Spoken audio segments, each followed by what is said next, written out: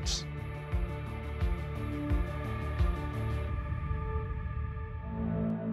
Did you know that before the 1980s, there was a rule that prevented athletes from scraping their swing leg on the ground during triple jump? Now, I know you're thinking, well, physics tell us that if you scrape your foot on the ground as you're pulling it through, it's going to interrupt your force production, timing, rhythm, and balance, and basically it's going to make you perform worse. So I'm not 100% sure why the rule exists in the first place, but something happened at the 1980 Moscow Olympics that was so controversial that they had to go back, look at this rule, and eventually they unbanned it because of this one action. Alright, so first, let me just tell you the end result of the 1980 triple jump finals. The Soviet Union ended up with two people on the podium in first and second place. You had Jaak Uudmäe in first and Viktor Saneyev in second, and they were both ahead of the then world record holder, Brazil's João de Oliveira, and Australian's Ian Campbell. Now, I know at first glance, there doesn't really seem to indicate anything's out of order here. These were all extremely top elite athletes, all capable of winning, and a matter of fact, the person who ended up getting silver, Soviet Union's Viktor Saneyev, he had won 3 consecutive gold medals and was going for his 4th in the same individual event. So he was definitely one of the favorites to win this event.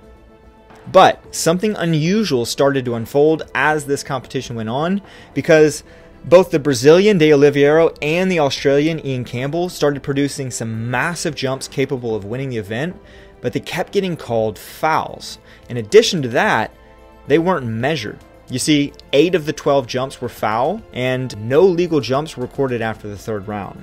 Now, really quickly, let me give you some context as to what's considered a valid or legal jump and what is a foul.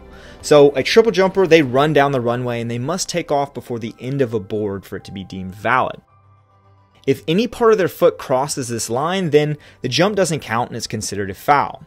Now, I know nowadays we've got these super high-speed, slow-motion, ultra-high-definition cameras that can tell us exactly if the foot crosses the line or not, but back then, it was up to a person called a line judge, and they would sit there right at the foul line, and they would make a call in real time whether or not the foot passes the line.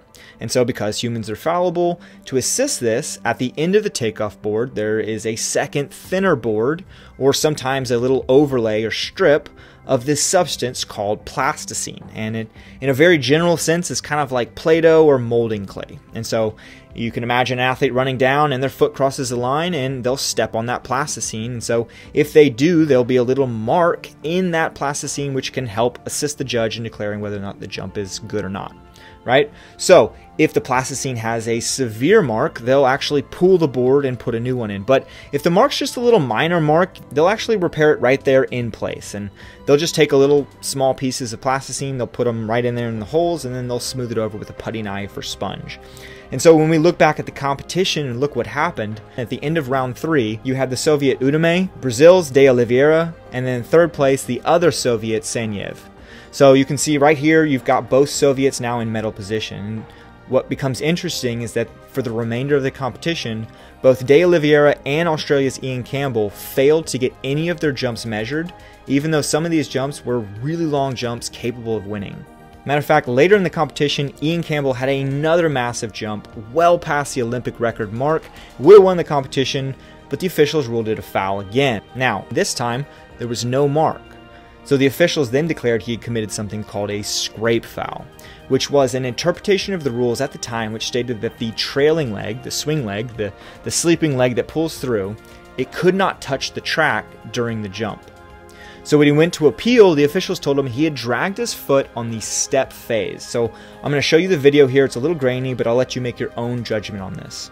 Now, regardless, they raked the sandpit as soon as he jumped, and the mark didn't count, but it's thought to have been right around 17.50 meters, or about 57 feet 7 inches. And in the last round, Saneyev improved to a 17.24 meter jump, or 56 feet 6 3/4 inches, which allowed him to move into 2nd place, and that bumped de Oliveira down into 3rd. Now, during the event and after, both de Oliveira and Campbell had insisted that they hadn't scraped and that these foul calls were complete bogus, and then allegations quickly started to arise that the officials were intentionally throwing out the best jumps to favor the Soviets because they were already in position to medal.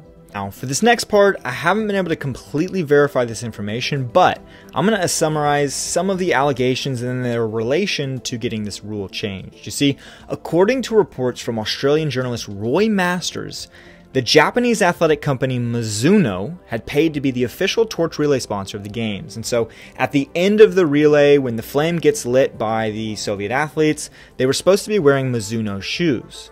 You see, 1980 was the first year Mizuno began selling shoes in the United States, but the US ended up boycotting these games. So what ended up happening is that they were both wearing Adidas shoes.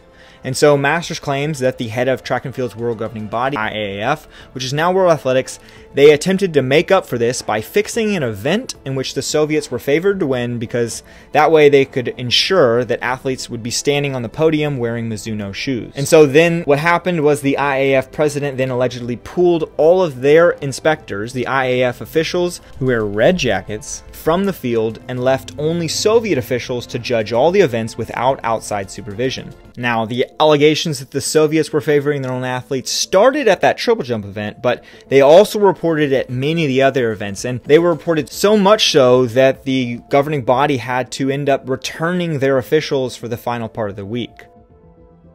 So Masters suggests that because Viktor Saneyev, who had won 3 consecutive gold medals and was definitely one of the favorites to win the event, the Soviet jumpers, who were amazing athletes in their own right, had unknowingly found themselves at the center of a triple jump competition that was specifically rigged so that the athletes wearing Mizuno shoes would win and be on the podium. Now, there are a few issues with Masters' theory. For starters, if you look at both Soviet jumpers, they appear to be wearing Asics shoes and not Mizuno shoes. Now, Asics is also a Japanese brand, so there could be confusion there, but Japan, along with the United States and many other countries, boycotted this Olympics as well. Now, one thing we do know for certain is that the red-coated officials from IAAF were not present during the early part of the week, and they did return during the later part of the week.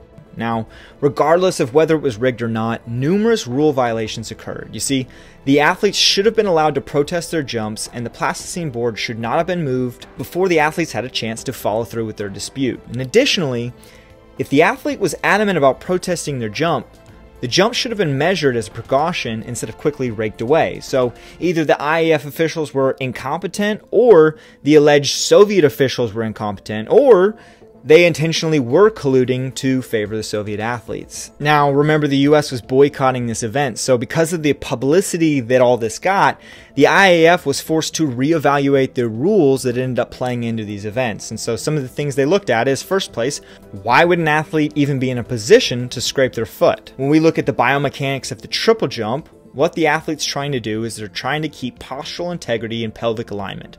Basically, they're trying to make sure that they're in the right position so that when their foot makes ground contact, their swing leg, or the leg that's coming through, is going to come through at the right time so that they're not out of balance. And so in order to preserve their horizontal velocity, they need high amplitudes of movements, which means they need longer arms and legs as they swing through.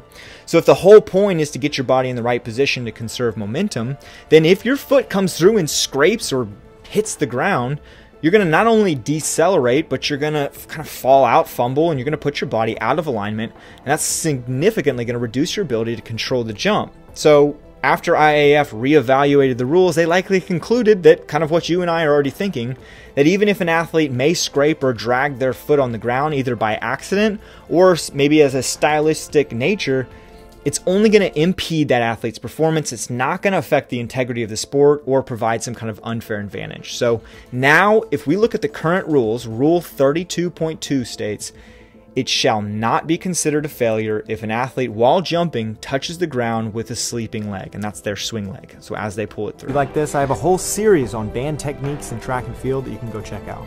Thanks for watching. Now, physics tells us that if you scrape your foot on the ground when you're bringing your sweeping leg through, it's going to take me 4 tries.